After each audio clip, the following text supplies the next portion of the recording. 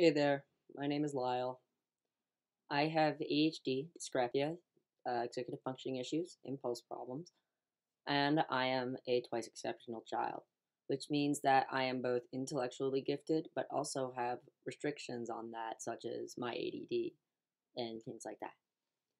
Now, I made this channel to just talk about that and to talk about how to help kids with this. It's for the parents, it's for the kids, it's for the teachers. This channel's for everyone. You'll be also seeing my mother on here as well, who also knows a lot about this subject. She has been going to Richmond to these conferences about it for the past 6 months or so, maybe around that much.